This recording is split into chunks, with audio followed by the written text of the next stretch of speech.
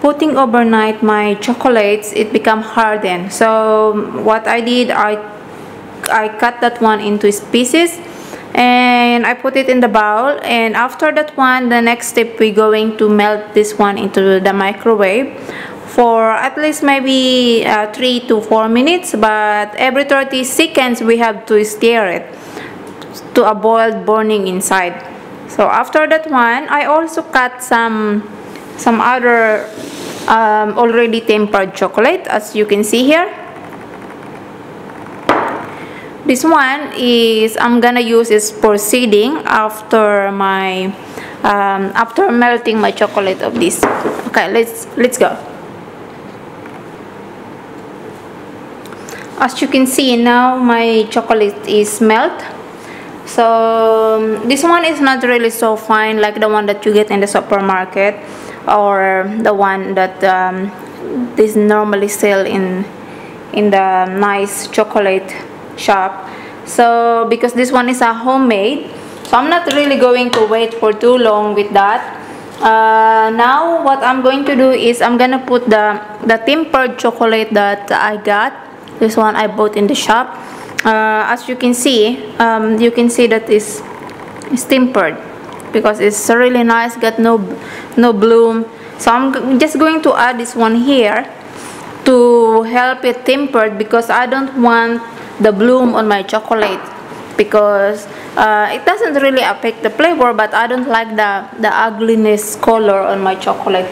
So what I do, I just carry on doing this one until it melt, and then I'm gonna show you soon what is the tempered chocolate.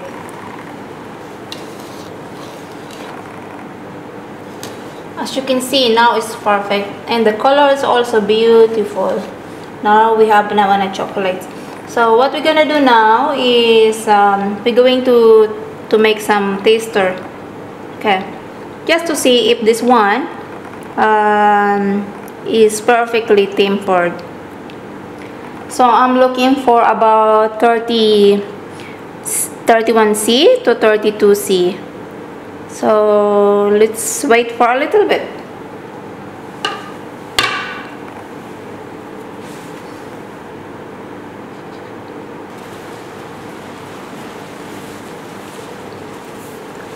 Okay, so now you can see is the color of my chocolate is now really beautiful. As you can see, it changed, and I think I get it right, because as you can see now my taster is something and getting a nice and glossy. I made even on the back, you can see it, there is no bloom, or it's just perfect. So now what we're gonna do is put that one into my mold. Okay, so here's my mold. I'm gonna pour this one slowly on my mold. I'm looking for about, let me see, okay, just a little bit more, and here too, just a little bit more.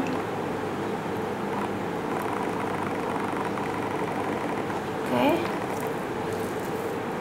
and here too. Okay, just wait. I think the other one is too much.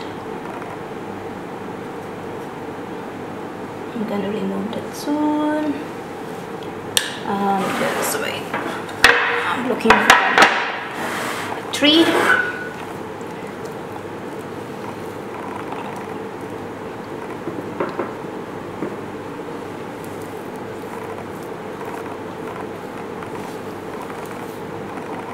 Okay, I think I got only about good for 5, which is good enough.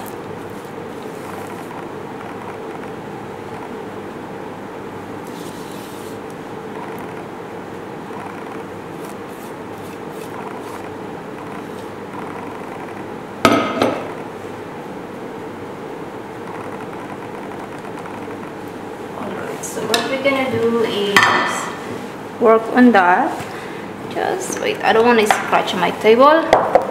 So here we just do like that all the way.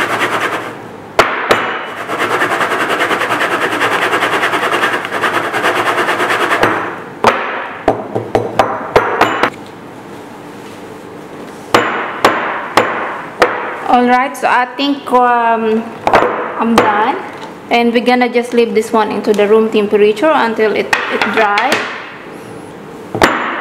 Some people normally you can put this one like an overnight in the room temperature. For the quicker one, you can also put this one into the fridge for about a second or up to 4 minutes, but you have to take it out quickly because it's not really good to leave it there.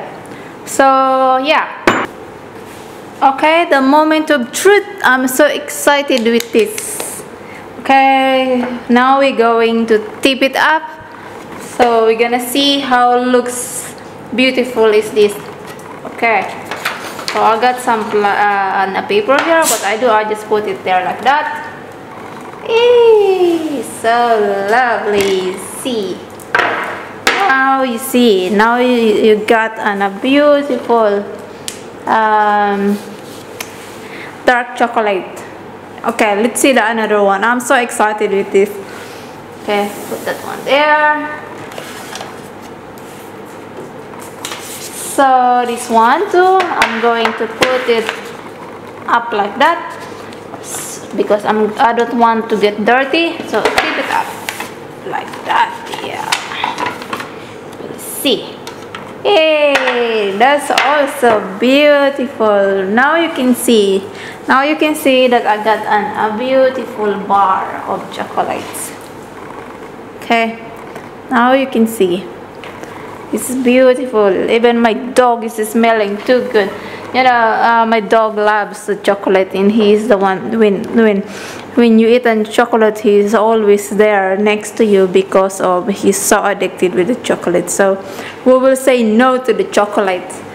Okay, so that's wonderful.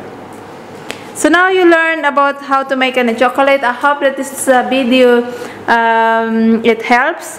So if you think that this one is a really good one, please send a feedback on the comment below.